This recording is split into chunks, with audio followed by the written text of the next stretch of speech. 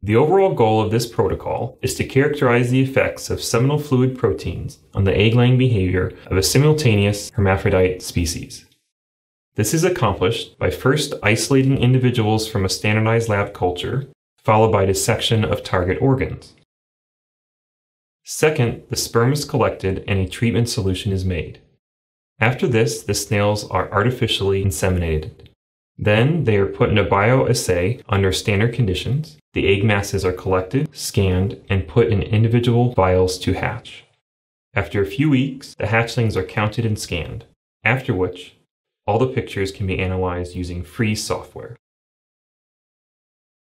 This protocol can help answer questions about processes of sexual selection that are mediated via seminal fluid proteins.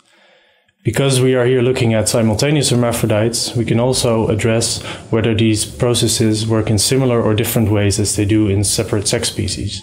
For this protocol, we use the great pond snail Lymnaea stagnalis, which we maintain at VU University in Amsterdam. We use this species to study questions about sexual selection and reproduction in hermaphrodites.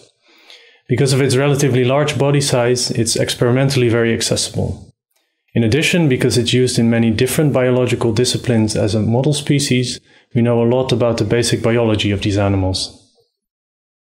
My name is Yumi Nakadera. I'm a PhD at the Department of Ecological Sciences in VU University.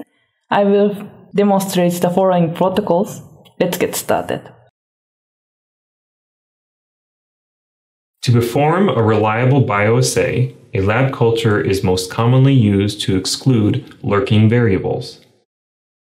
Low copper water is kept at 20 degrees Celsius, and the light-dark cycle is 12 by 12 hours.